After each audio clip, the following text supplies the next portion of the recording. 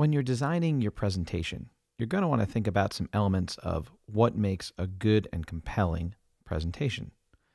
You want your presentation to have variety and be dynamic, but not distracting. Too many transitions or too much delay between the information can both distract the viewer from learning what you're trying to teach them, and at the same time, delay the knowledge enough that they start to lose interest and aren't paying attention to the next thing that you're saying. So, although there are a lot of transitions and a lot of different effects and things in Keynote, use them judiciously and use them when appropriate.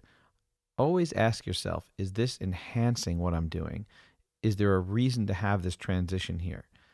Plan out everything you're going to do and don't use transitions and effects just because they happen to be there. So I'd like to just take a look at a presentation that I've done twice here, and I'd like to point out a couple of common rookie mistakes that might be inside it. So I've got this presentation on video compression. Let's take a look. So it talks about video compression. There's my title slide. And then I'm talking about two different concepts in video compression.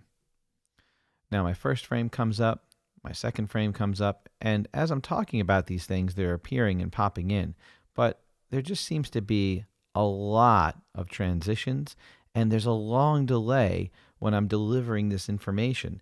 The chance that the person is still paying attention by the end of this slide is a little bit less likely just because of how many different times things have to pop in.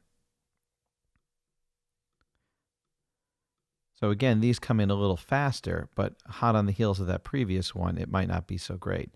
And then that little sparkly transition sort of screams cliche and not necessarily professional. If this is a presentation that I'm making where I'm trying to keep everyone cheery and in a great mood, that might be appropriate. But for a presentation about something as time-consuming and mind power-consuming as compression codecs, it's a little distracting. So now take a look at the same presentation with some of that stuff removed. So I've got my two key topics on the first page.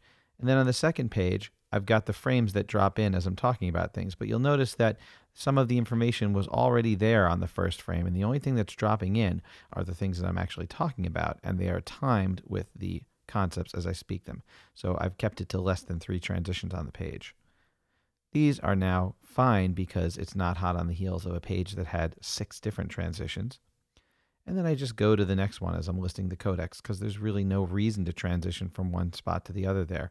I had a graphic in the previous slide that was enough for people to look at, and there were 3 transitions in that slide. So again, you want to think of these transitions and effects as ways to break up the monotony of perhaps a long bit of information, but definitely not things that you want to put in just because they happen to be available to you.